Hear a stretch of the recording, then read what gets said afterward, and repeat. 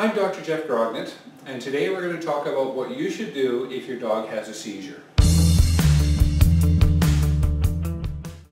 So the very first thing, by far, is protect yourself. Make sure that you don't get hurt when your dog has a seizure. The way you're going to get hurt is through the dog biting you. Maybe scratching, but biting is the big key here. Now, one of the worst bites I ever saw was a fellow that had a German Shepherd, and while the dog was seizuring, he put his fingers in the mouth so that he could grab the tongue so the dog didn't swallow it. Well, first off, dogs don't swallow their tongue, neither do people. And the other thing is, as soon as he put his hand in that mouth, the dog clamped on and it was stuck in there. And the dog seizuring was just grinding away. That caused a lot of damage to his hand, a lot of stitches, and he ended up in hospital for that, of course. So, do not put your fingers in the mouth. The other thing is, when you're working with a dog that has a seizure, just make sure you don't get anywhere near the biting part. And this can be, for example, if you pick them up and try to hug them, to console them, and some people, I've seen this happen, they'll pick them up and cuddle them, and the head is right here. And it's just a very little movement for them to go and bite the face. So they can cause a lot of damage that way. So do not get your face or hands near the mouth in any way at all. So let's figure out what we should do if a dog has a seizure. And I just happen to have a dog right here. Well, it's kind of like a dog, but you get the idea. So our little friend here is having a seizure. You just saw how I pulled him out of the kennel? Bad idea. You shouldn't do it like that. If he's having something in a kennel like that, or just having a seizure, get hold of the scruff if you can and pull him out. Watch out for that end. Make sure you don't get bitten. Most dogs that have a seizure are going to be on the floor. So let's do that. Now let's assume that our dog is stuck under the coffee table. We want to get him out because he's hitting his head on the coffee table, he's hitting the leg, he's damaging himself. So the way you do it is to grab his foot, the back leg, and pull him out. Okay? That way you're not going to be anywhere near the biting end. If he's got a tail, you can pull the tail. This guy doesn't have much of one. So get him away from that and get him into the middle of the room. Get him away from furniture, walls, and stairs. If you protect him that way, he's not going to hurt himself. Okay. The other thing you want to do with him is to try and quiet his environment. Turn the lights down, dim them, shut them off, whatever works for you. And also, if you've got any music going or the TV blaring or anything like that, or kids screaming, get it all out.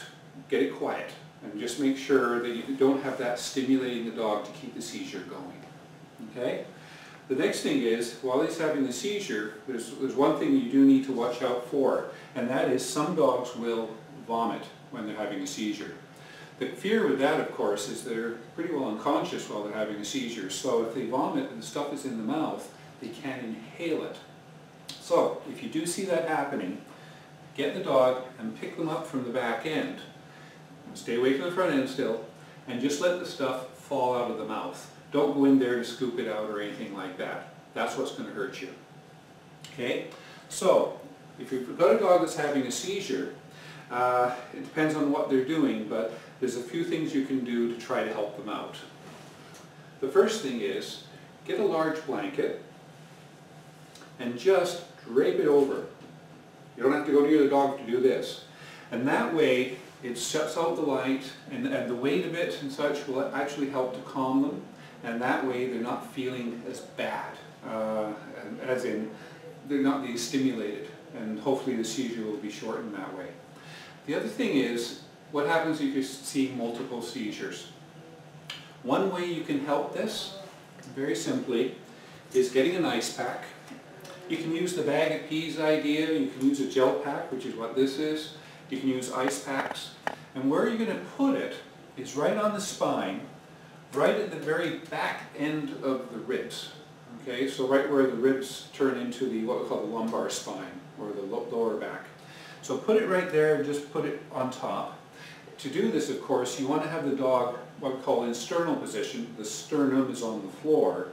So in other words, the way that this guy is, you want the chest down, back up, and that way it's doing that. Just being in this position can help prevent the next seizure for some dogs, and I've seen it work really good. So if you can do that and then cover them up and just leave them alone, that's the way to do it.